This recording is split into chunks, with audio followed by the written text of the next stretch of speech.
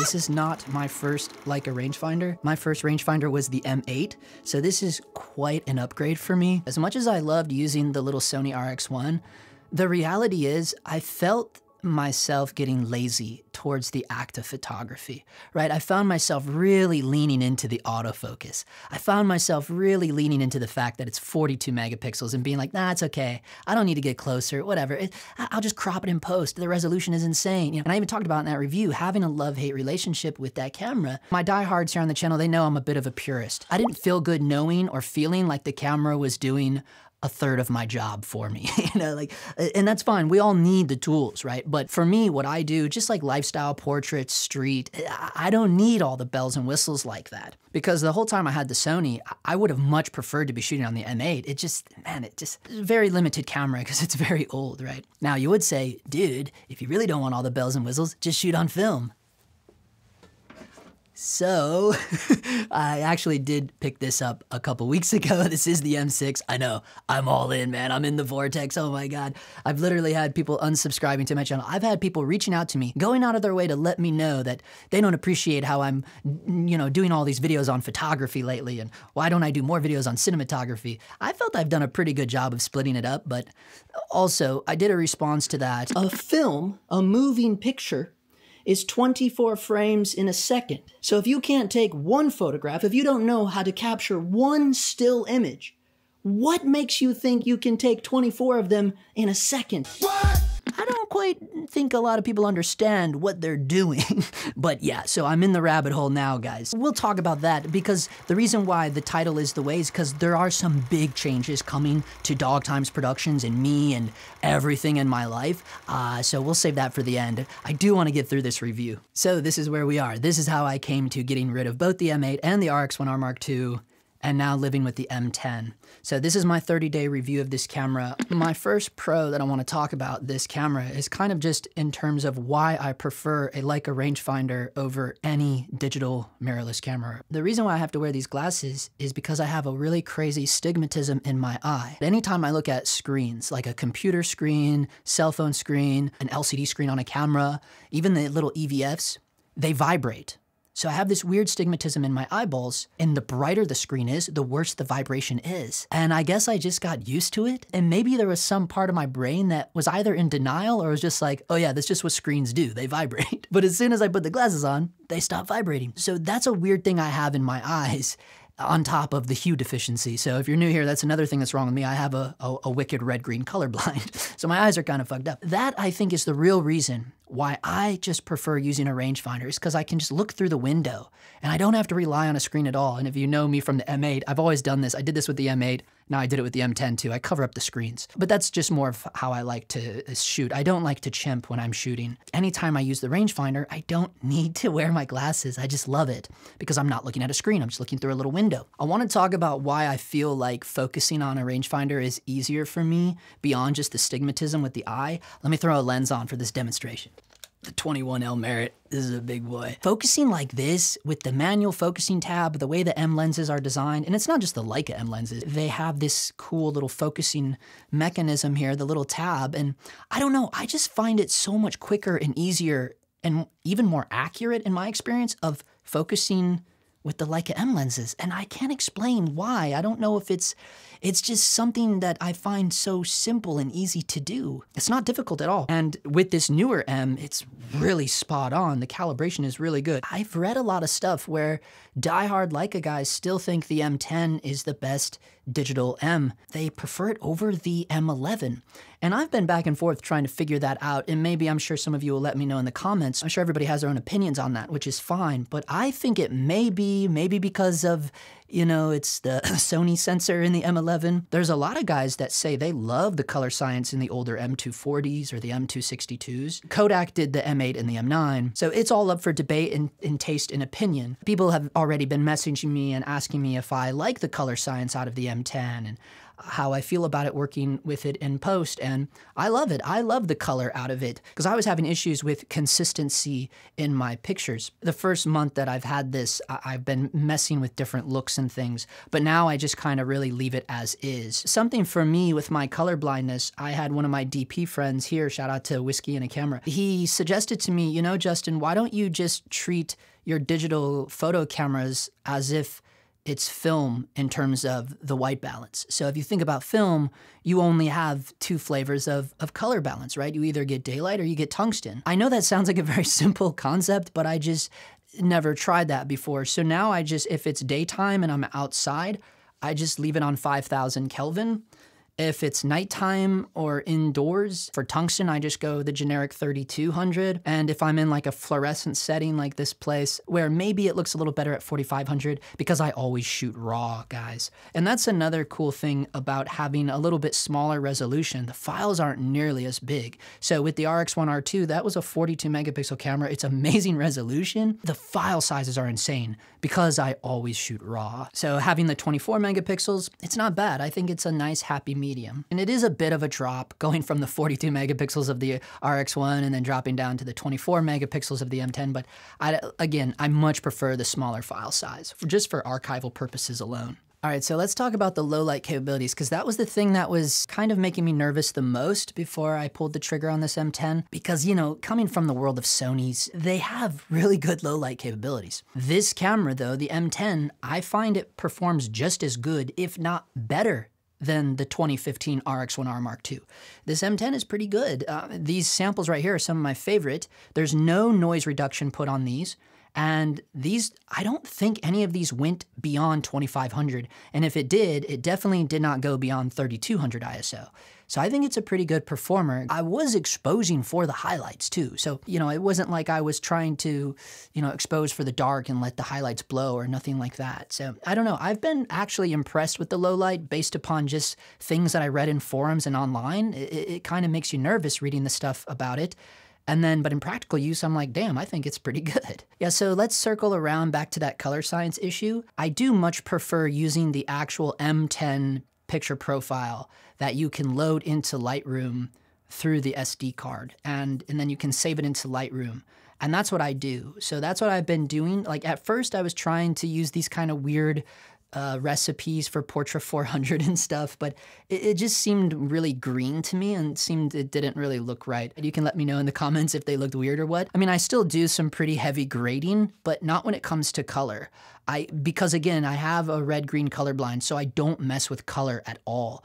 All I do is mess with exposure, contrast, detail, texture, things like that. I only mess with levels and curves, but no color. I don't touch any color whatsoever. For me, that's the safe way to go, again, because of the hue deficiency. Here's the one thing I will say that I'm gonna talk shit about Lightroom real quick, and also Capture One. However, I do think Capture One, I saw online that people were doing an online petition for this, but I think it's such a disservice that these editing programs for photography don't have a vector scope. Maybe by the time this comes out, they will have won the petition and Capture One will put it. I'll tell you what, if Capture One puts a vector scope in their program, I will drop my Lightroom subscription in a heartbeat. Because that's actually how I've learned to color grade in DaVinci Resolve. I totally rely on the vector scope because then I can look at the colors in a numerical value, like in a scientific way. That's how I assess the colors, because I can read a vector scope. That's how I've gotten around it in the video world.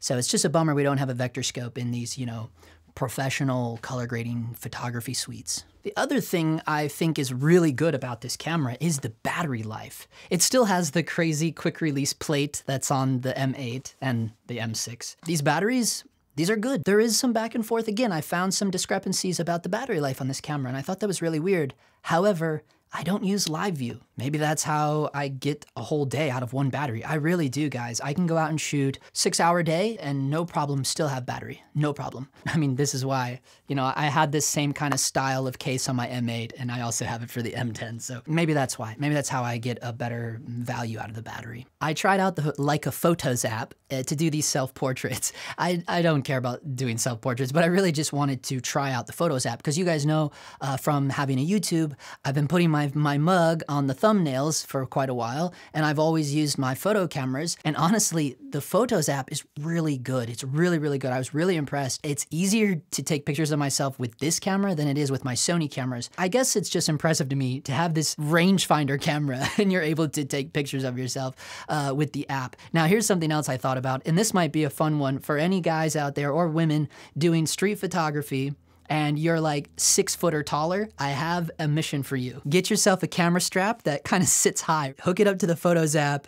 And if you're tall enough, you could probably get some really cool shots and nobody would ever know because you could just walk up, your camera's sitting right here and you're on the Fotos app looking at your phone and just snap away. I mean, I know you can do that on Sony cameras too, but it's just, I find it so like a novel idea that now we can do it on a rangefinder, but I'm not tall enough. I'm only 5'10", so I think for the tall guys and girls out there, it'd be much fun. Please do it and make a video on it. I will subscribe to your channel and love you forever. Do keep in mind, the Leica Fotos app, it eats up your battery pretty quickly, I will say that. So even though I mentioned earlier about my stigmatism, you know, it still makes me nervous using this camera, even though I know it has live view and you can zoom in and all that, but still something about it makes me a little nervous when doing paid work. You guys know I put my cameras to work instantly, but mainly for like lifestyle portraiture work. I just thought maybe I should pick up the Visoflex, and I got the first generation because there's a lot of debate back and forth which one is best for the M10.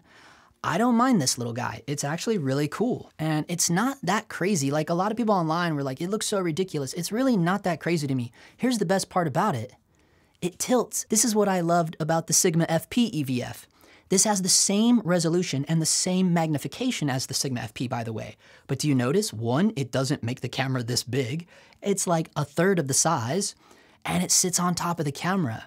I just love it. I don't use it that often though, funny enough. I don't use it as much as I thought I would, but it doesn't bother me sitting there on top. If you saw any of my Leica M8 videos, you know I like to use the external viewfinders anyways. I have so many of these, and shout out to Daniel. He's the guy I got the M10 from actually. And he also gave me this awesome Voltlander viewfinder. This thing is so cool. This is for 28mm. I mean, I really started using the external viewfinders because of the M8s, you know, having to use wider lenses to get a similar field of view, a full frame equivalent. But I just got hooked on it because they're so much bigger and clearer to see out of. I just love it, man. I love it. And this Voltlander one he hooked me up with, not only does it look super cool, it's really clear. So yeah, if you compare like the Visoflex, right? Like if you compare that to like a normal external viewfinder, right? It's not that much bigger. It's not really that much difference. It's just a little bump on top of your camera. And then certainly if you use these Ricoh ones, but I mean, look how big the Ricoh viewfinders are. They're really good though. So this one has frame lines for both 21 and 28. This is the one that lived on my Leica M8. Like, look at that bump, okay? Literally, this is pretty damn close to the same size as the Visoflex. Yeah, so check that out. They're pretty damn close, but I love that it tilts 90 degrees. That was my favorite part about the FP. That's what I love about this one. I don't lean on it as much as I thought I would. It eats up your battery because you have to have live view on. Now, here's the cool thing about this. If you are big into using EVFs and stuff, you could leave live view on, but this thing has a really good built-in sensor, and as soon as you put your eye to it, it jumps to this, and as soon as you take your eye away, it jumps back to the screen. But if you wanted to save your battery and not cause any issues, because some people online do say that the Visoflex causes the camera to overheat or something. I've never experienced that, but again, I don't leave it on that long, right? I just use it real quick to check for framing and maybe like zoom in and get some critical focus right on my eyeball, my messed up eyeball. But then like when I'm done, I just pop it off. Like I don't leave it on. But if you wanted to leave it on, you totally could. You just tap the LV, the live view button, and just kill live view and it kills power to this thing. So it is kind of cool. You have options there. I got this for less than 300 bucks, so you can get them for fairly cheap for, you know, having the Leica name on it. With the right lens, this camera is more compact than even the RX1 R Mark II. Look how thin this thing is. This is the 40mm Summicron. This has got to be one of the smallest Leica M lenses. It is so tiny. Look how thin this is. Okay, I know the RX1 cameras have the really tiny camera bodies, almost too tiny if we're being honest, but what makes those cameras bigger is they got like the little beer can lenses on the front of it, right? This is insane. This is so much easier to throw inside of a jacket, and I do that all the time. I'm always sneaking my camera into places, always have my camera with me, but you just never know. You pay all this money for a camera, don't leave it at home, right? Like, I'm that type of dude. Now, bouncing off of that, as you saw with that big 21mm, you can also cause this camera to be quite cumbersome very quickly because the body is kind of slim and is very lightweight. This camera it's a nice build. I think I'm starting to even get some brassing on it, which is very exciting. It feels substantial, it feels nice, but it is very slim, right? So I think the problem is when you start putting bigger lenses on it, it just gets really cumbersome really quick. So that's why I try to avoid the really big, fast lenses, because it just takes the joy out of using a camera this sleek. Because even with this Voigtlander 75mm, I got this so cheap. I had to drive all the way out to the west side for this late at night to get it.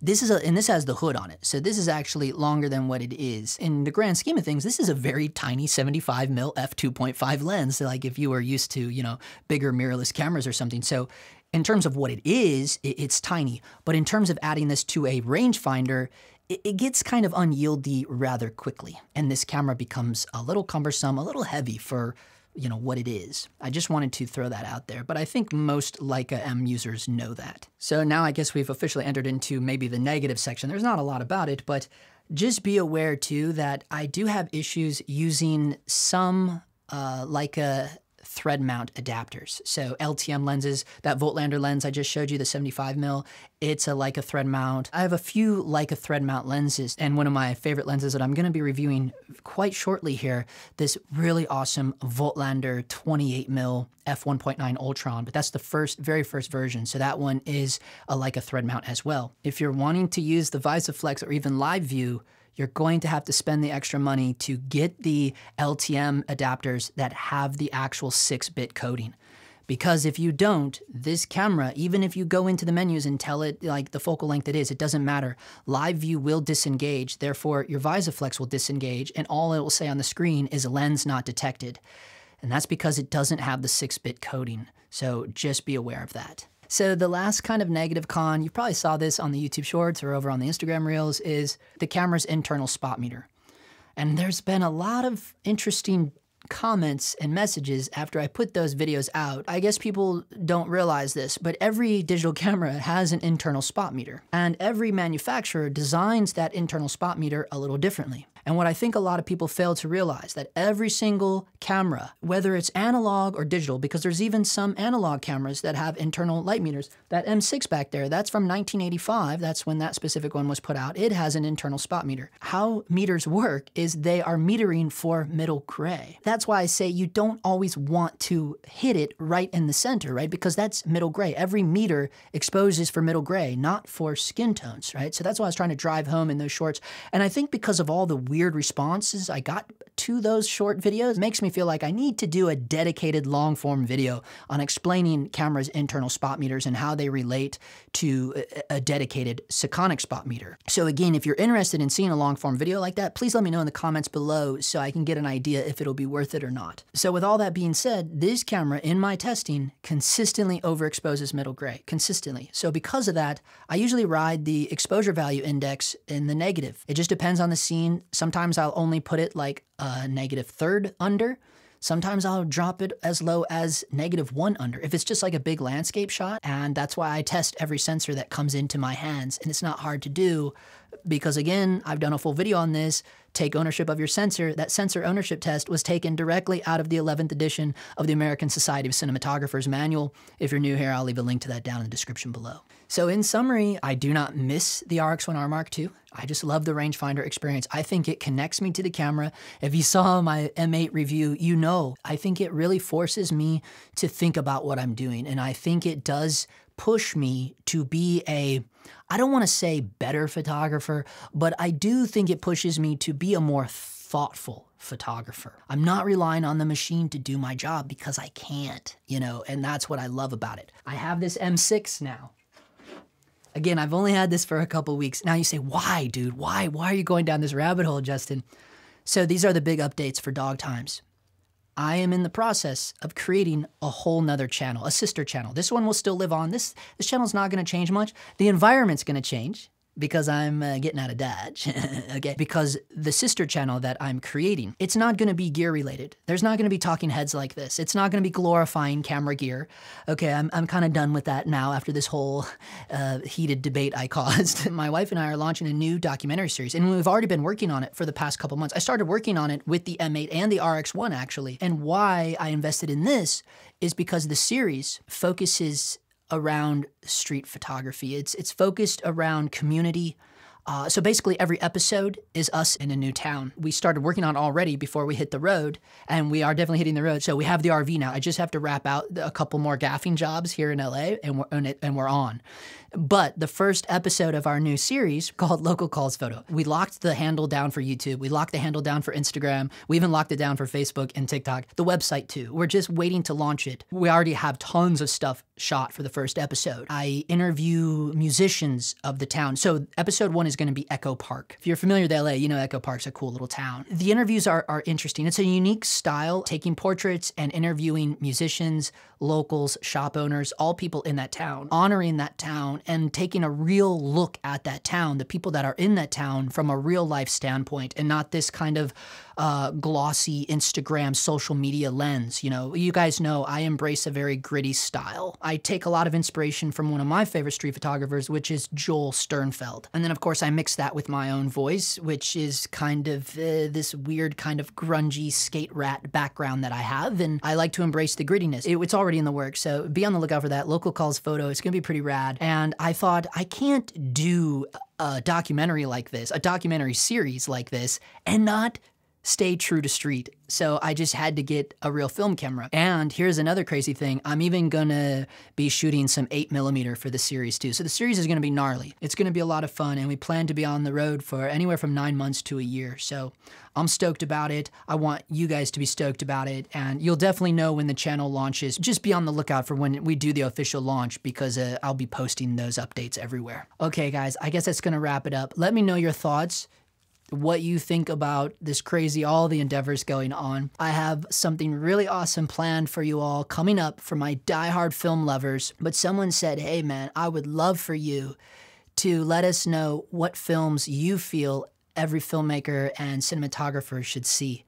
So I'm like, oh dude, I'm in. We're starting with a movie, and one that really rocked my world when I was a kid. Thank you for watching. Please check and make sure you subscribe to the channel. I wanna make it to 50,000 this year. You know, that's why I'm such a slow climber, because I lose subscribers, because I seem to always, you know, upset the masses somehow, some way. And I'm not intentionally doing it. I just thought maybe people were on my channel because they were a fan of me. Or maybe I thought like they actually appreciate someone being real with them on this crazy platform for once. And well, I'm always shocked by the amount of people that let me know that that's not why they're here. But well, I hate to break it to them. I'm never gonna change, baby, because I'm 39.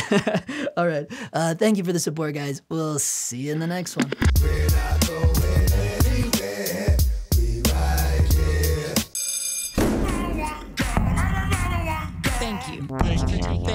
Thank you. Started feeling vapid. It kind of felt like a vacuum. Like we're all shooting the same shit.